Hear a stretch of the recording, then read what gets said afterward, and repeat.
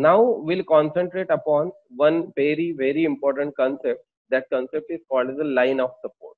Whenever we are designing cylindrical pressure vessels, then this line of support concept is of utmost importance. So we must understand what do you mean by line of support. So what do you mean by line of support? It is nothing but it is a support location where we consider that the cylinder is supported or separated. Means what? Let's say I am having 10 meter as the length of the cylinder, and in external pressure calculation, I come to know that, let's say, yeah, the thickness, whatever I have assumed, let's say 8 is not sufficient. So there are two methods to us. One is by increasing the thickness, we can increase the capacity of that vessel to sustain the external pressure. That is option number one. Option number two, we can add stiffener rings. So by adding stiffener rings, we are cutting the cylinder in the different sections, and only those sections we are analyzing under vacuum. So that separation is nothing but the that stiffener will also one of the line of support we can. So there are some support locations which are available in the vessel. So one by one we are going to see that. So it is a support location where we consider that the cylinder is supported or separated. Following are the locations to be considered as a line of support. So let's start one by one. What are the various line of supports which have been mentioned in the code? So so we can see over here, there is one horizontal vessel having the disc end. So it is not an open cylinder. It's not just a cylinder. It is having the disc end. So what will happen whenever this type of arrangement is there, then we are considering the line of support is located in the disc end part. So whenever at the time of designing the shell for external pressure, we are not just considering the length of the shell. We are considering the effective length from line of support to line of support. What do you mean by effective length? What do you mean by line of support? For this case, let's have a close look into this. So here the code has defined that it is a circumferential line on the head. So it has to be a circumferential line on the head, excluding the conical heads, let's say, at 1/3 the depth of the head, at the 1/3 the depth of the head from the head tangent line. So let's say we know that in case of this end, we are having a tan line, and then the SF, that is straight face, will start. So there is a tan line, there is a weld line. So whenever it is getting attached to the shell, that line is called as a weld line.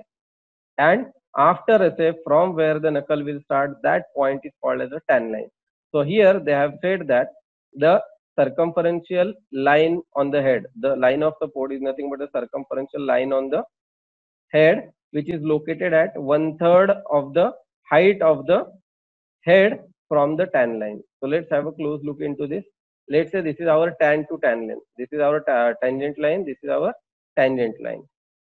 Then this height from the tan line to the inside of the or the inner surface of that disc end is called as the depth of that head. It is called as the depth of that head. So let's say this is H, that is depth of the head, which is starting from the tan line till the inner face of your disc end. It is not till the OD, it is till the ID, or we can say inside crown or inside inner surface of that disc end. So H is nothing but the inside depth of that head. Now this TL to TL is called as a tangent line or tan to tan length, and this H is nothing but the depth of the head support. So now these lines, which are the imaginary or we can say hypothetical lines, which are considered or defined as a line of support in case of the disc end is attached to the shell. So if shell is attached to disc end, it is imagined that there are these hypothetical yellow color lines. These are called as a line of support, and its location is at a distance. These are the line of support, and their location is at the distance of 1/3 of the depth of the head. We have seen that depth of the head means tan line to the inner crown of that disc end. So that is nothing but the depth of that disc. In case of ellipsoidal head, it is ID by 4 because it is 2:1 semi ellipsoidal. So it is ID by 4. So 1/3 of that at a distance from this tan line, we have to draw one hypothetical line, and that line we can call it as a line of support when the shell is attached to the disc end. So whenever shell disc end joint is there, this length of this shell, what we have to consider in the design will not be only shell length or even not the tan length.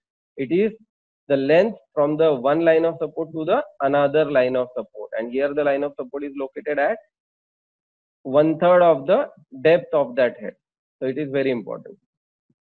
Now the second line of support, which is a stiffener ring that meets the requirement of UG29. What is there in UG29?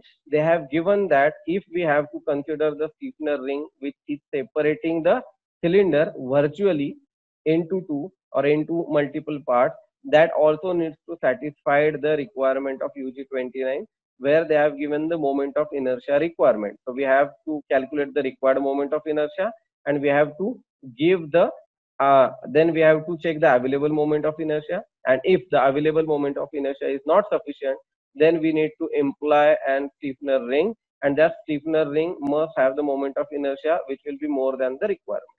So that condition is given in UG29. If that stiffener ring satisfy that moment of inertia requirement, then we can consider that as a line of support. If it is not satisfying the moment of inertia requirement, then we cannot consider it as a line of support for the design purpose. So whenever we are having the stiffener rings like this, then these stiffener rings will behave like a line of support. So we virtually now not considering the entire length of the vessel while designing the cylinder. Now we have break the cylinder in three parts. So now we will analyze this cylinder separately, this cylinder separately, this cylinder as separate with individual length from one line of support to another line of support. So in this case, it will be from the center line of this stiffener to the h/3 distance from the tan line. So this length will be utilized in calculation for this cylinder. Then stiffener to stiffener length will be utilized in calculation for the middle portion of this cylinder. And again on the left side, from this stiffener to the h/3 distance from tan line, that will be the length we will consider in external pressure calculation. So here the stiffener ring can also be a line of support which can support that vessel at that location, and for design purpose we are considering that it is splitting the cylinders in those many halves. Then a jacket closure of a jacketed vessel that meets the requirement of 9-5. In mandatory appendix 9-5, jacket design is given. There they have given the end closure requirements of all the kinds of what we can say jacketed covers. So if it satisfies that requirement, then we can consider that cover also as a line of support. If it is not satisfying that, then that cannot be considered as a line of support. So when we are having a jacketed closure like this, so let's say there is a flat end closure to this jacket. So that flat end is nothing but a stiffener ring. So that's how it is. So this stiffener ring is nothing but a line of support. But to behave like a line of support, it also needs to satisfy the requirement of 9-5. So here for jacketed closure, this end closures will behave like a line of support. So we have seen that in case of line of support, from descent to descent, that is h/3 distance from tan line to tan line, that will be a line of support. That distance or that location is line of support. Stiffener, if provided, then that must satisfy UG29, then those also can be line of support. And the jacket covers which satisfy 9-5 requirement, those can also be a line of support. Then very important and very confusing term which people are often get confused about, that is a cone to cylindrical junction. Is a line of support or not a line of support? So whenever we are designing any vessel under external pressure, and if we are having the cone, so the code has given us two options, or rather we can say three options. One option is this: we are not considering the cone as a separate element. We are considering the cone as a part of shell only. So what we are doing, we are not giving any existence to this cone. We are considering it is a shell only. So for the designing of this large diameter shell, what length we should consider? h/3 distance from this side. Then we will not consider this as a line of support. Then we will directly go till this end, and till this total length will be considered as the length for the designing of this diameter. The same thing happens with this small diameter. If the cone to cylindrical junction is not a line of support, we are not considering the effect of this cone. Again, here the length will not be till this because it is not a line of support. So the cylinder is imagined to exceed or it is imagined to have the length till the next line of support. So from this line of support to this line of support. So when we are designing this cylinder, in that case we have to consider entire length from h by 3 to h by 3 distance. For this cylinder also we have to take the entire length. So please do remember, if we are not considering cone to cylindrical junction as not a line of support.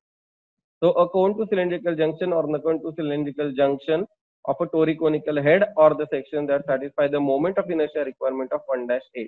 So if we considering now the other option where we are considering it is the line of support. So we are considering the cone as a separate element, this cylinder as a separate element, and this cylinder as a separate element.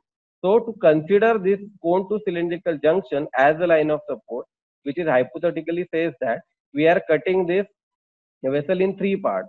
So for that purpose, there has to be a enough moment of inertia available at these two junctions. So that requirement has been given in mandatory appendix 1 subclause 8. So we need to satisfy the moment of inertia requirement of 1-8 if we are considering cone to cylindrical junction as a line of support.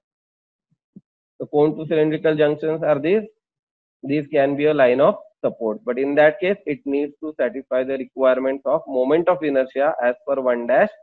There they have given what is the required and available moment of inertia. If the available moment of inertia is not sufficient between the cone and the cylinder, then in that case we have to add on the moment of inertia in the form of some rings, and that ring must be located at a very close distance from this cylinder to cone junction. So that distance is also specified. Let's say I am considering it as a line of support and providing the stiffener ring something over here. Whether that is going to stiffen this junction, no. So that's why they have given one formula. In that they have given the minimum distance to be maintained when cone to cylindrical junction is considered as a line of support. This is a line of support concept.